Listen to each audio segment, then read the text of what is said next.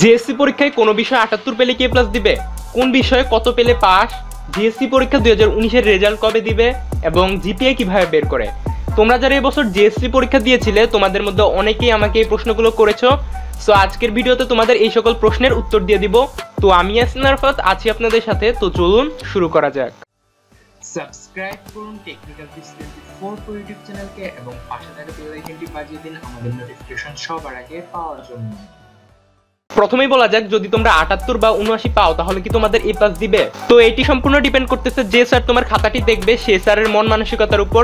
তো তিনি যদি প্রতিদিন 20টি করে খাতা দেখেন এবং প্রতিটি খাতা যদি লাইন বাই লাইন পড়ে দেখেন তাহলে কিন্তু তার সর্বনিম্ন 10 থেকে 15 ঘন্টা লাগবে তার এই 20টি খাতা একদিনে দেখতে। সো বুঝতেই পারছো যে একজন টিচারের পক্ষে এই 300 খাতা খুব ভালোভাবে দেখা সম্ভব নয়। সো তোমাদের এই মার্কটা ডিপেন্ড করতেছে তোমাদের হাতের লেখা এবং তোমাদের খাতার লেখার পরিমাণের উপর। তোমাদের যার হাতের লেখা যত বেশি ভালো হবে এবং তোমাদের লেখা যত বেশি থাকবে তোমরা তত বেশি মার্ক পাবে। তো একজন স্যারকে যেহেতু 300 খাতা 15 দিনের মধ্যে দেখে জমা দিতে হবে, তাই তোমরা যদি ৭৮ পাও সেক্ষেত্রে তোমাদের এ প্লাস দেওয়া হবে কিনা এটা সম্পূর্ণ ডিপেন্ড করতেছে স্যারের মন মানসিকতার উপর। যেহেতু স্যারকে হিউজ পরিমাণ খাতা অর্থাৎ 300 খাতা 15 দিনের মধ্যে দেখে জমা দিতে হবে, সেক্ষেত্রে স্যার যদি সময় পান তাহলে কিন্তু অবশ্যই তোমাকে এ প্লাস দেওয়া হবে। কোনো স্যারই চায় না যে কোনো স্টুডেন্ট এ প্লাস থেকে বঞ্চিত হোক। তো সেক্ষেত্রে তোমার খাতাটা আরেকবার রিভিউ করবে, একটু এক্সট্রা টাইম দিয়ে তোমাকে যেখানে 2 মার্ক দেওয়া যায় সেখানে 2 মার্ক দিয়ে তোমাকে এ প্লাস দিয়ে দিবে। তো এটি সম্পূর্ণ স্যারের ব্যক্তিগত ব্যাপার। স্যারের মন মেজাজ ভালো থাকলে অথবা তোমার খাতা যদি ভালো কোনো স্টুডেন্টদের খাতার সাথে পড়ে তাহলে তুমি এ প্লাস পেয়ে যাবে। তো এবার বলা যাক কোন বিষয়ে কত পেলে পাস। তো তোমাদের যেগুলো 100 মার্কের সাবজেক্ট আছে সেগুলোতে তোমাদের 33% পাস, অর্থাৎ 100 মার্কের পরীক্ষায় তোমরা 33 যদি পাও তাহলে তোমাদের পাস।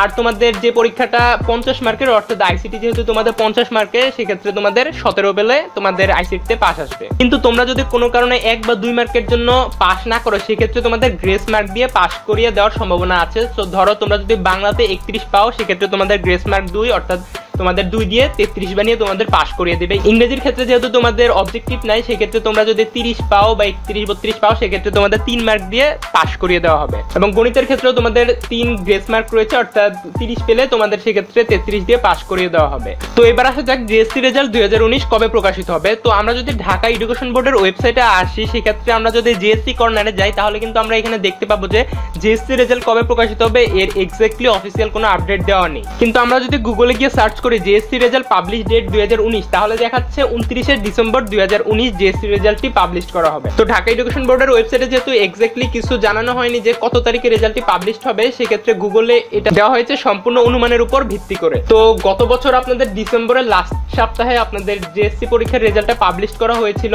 তো এই বছরও সেম ভাবে ডিসেম্বরের লাস্ট সপ্তাহে আপনাদের জিএসসি রেজাল্টটা প্রকাশ করা হবে। তবে এক্স্যাক্টলি শিওর ভাবে বলা যাচ্ছে না যে কত তারিখে রেজাল্টটা প্রকাশিত হবে, তবে ধরে নেওয়া হচ্ছে যে 29শে ডিসেম্বর আপনাদের রেজাল্টটা পাবলিশ করা হবে। তাছাড়া যদি কোনো কারণে রেজাল্ট আবার চেঞ্জ হয় বা পাবলিশ ডেট চেঞ্জ হয় তো আমি তো আসি আপনাদের নেক্সট ভিডিওর মাধ্যমে সেটা জানিয়ে দেব। তো এবার বলা যাক জিপিএ কিভাবে বের করে। তো সেটি জানার আগে আপনাদের গ্রেড পয়েন্টটা জানতে হবে। তো আপনারা যদি 100 মার্কের পরীক্ষায় 80 থেকে 100 পান, 80 থেকে 100-এর মধ্যে পেলে আপনাদের গ্রেড আসবে এ প্লাস এবং পয়েন্ট হচ্ছে জিপিএ 5। তারপর 70 থেকে 79 পেলে আপনাদের ই আসবে এবং সেক্ষেত্রে আপনাদের গ্রেড পয়েন্টটা হচ্ছে জিপিএ 4। এবং আপনারা যদি 60 থেকে 69 পর্যন্ত পান এক্ষেত্রে আপনাদের ই মাইনাস আসবে এবং গ্রেড পয়েন্টটা হবে 3.50।